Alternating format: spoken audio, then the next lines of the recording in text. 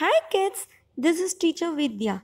My aim is to make you all to know about our built heritage of India. Heritage is something that we inherit from the past. It could be in the form of art, craft, dance, music, or historical monuments. Historical monuments and buildings which have been preserved for many years are called built heritage. They help us to learn about our past. Historians find out more about the past from these buildings. People who lived before us preserved our built heritage, and it is our duty to preserve it for the future. India has many built heritages spread across the country.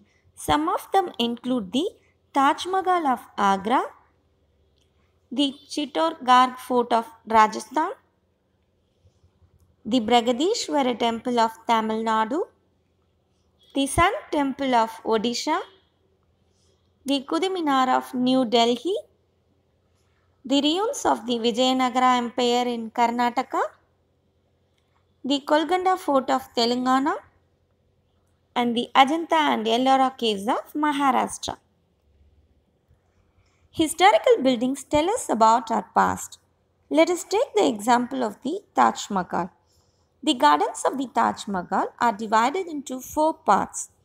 This style is called the Charbagh style and is very similar to the style used in Persia, now called as Iran. The roof of the Taj Mahal is shaped like a dome, which is common in mosques. This tells us that the designers of the Taj Mahal borrowed ideas from the Islamic style or from Persia. The walls of the Taj Mahal are embedded with precious stones from Tibet and Sri Lanka.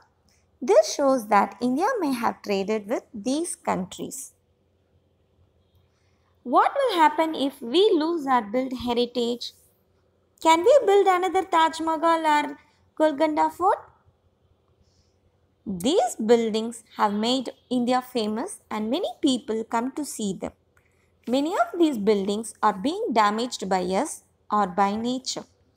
We damage them when we scribble on the walls, throw litter around, or even destroy them.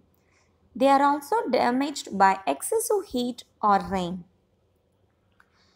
It is our responsibility to preserve these buildings so that we can pass them on to our future generations in good condition.